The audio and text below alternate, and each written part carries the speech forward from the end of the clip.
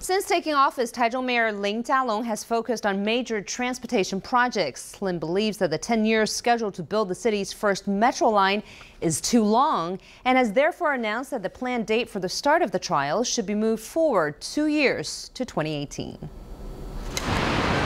At the end of last year, 67% of the Green Line passing along Wenxin Road was supposed to be completed. Progress was 8 percentage points behind schedule. Mayor Lin mentioned a few reasons. Land expropriation problems, failed tenders. In the future, we will try to avoid these problems. In the past, the idea was to complete construction before installing machinery. Now we believe that we can begin machinery work as construction progress takes place. Our calculations show this won't increase construction fees. At a city government meeting, Mayor Lin announced the trials on the full Green Line will start at the end of 2018, 2 years ahead of schedule.